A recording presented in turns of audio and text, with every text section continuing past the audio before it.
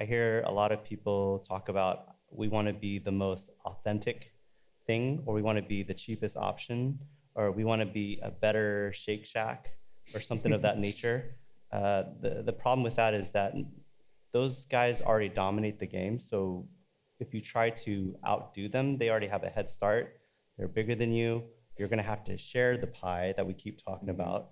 I think the better strategy, and what I've seen all the brands I've worked with that have become like global brands have been, they can't just be better, they have to be different. Like, you have to create a different category. You have to be a category killer. For example, way back when the company I worked for, they were the first to start the franchising program for Five Guys Burgers. At the time, it was just the cheap McDonald's fast food or the fine dining chef-driven burger that was $30. At the time, there was no middle market. There's no fast casual better burger that we are just take for granted today.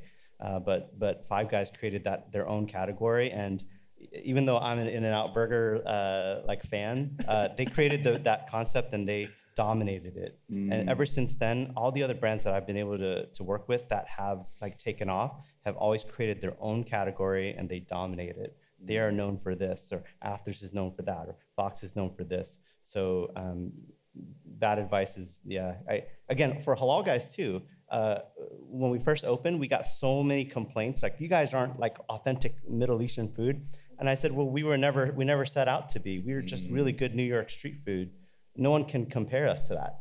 But if you try to say we're the most authentic Middle Eastern food, there are thousands of other concepts that can beat us on that. We're not trying to compete. That is not a game we can win. The game we can win is the most iconic New York street food. You can't take that away from us. So you got to create your own category. That's probably the biggest advice.